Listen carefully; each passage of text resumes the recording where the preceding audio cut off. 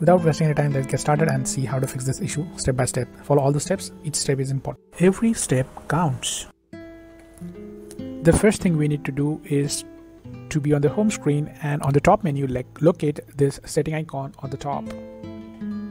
Click on user and accounts, and here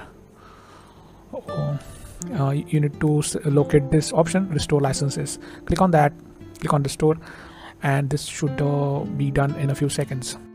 Let's consider adjust remote play settings. Click settings. Now select system.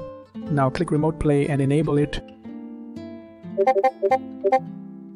The following step involves change video quality settings. Click settings, then select remote play, then choose video quality as standard or high. Let's consider check network connection. Click settings. Now select network. After that, test internet connection.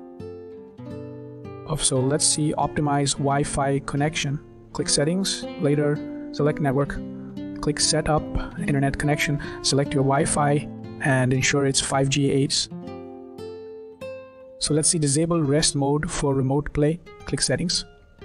Later select power saving. After that, choose features available in rest mode and uncheck. Stay connected to the internet. You are good to go. That's it.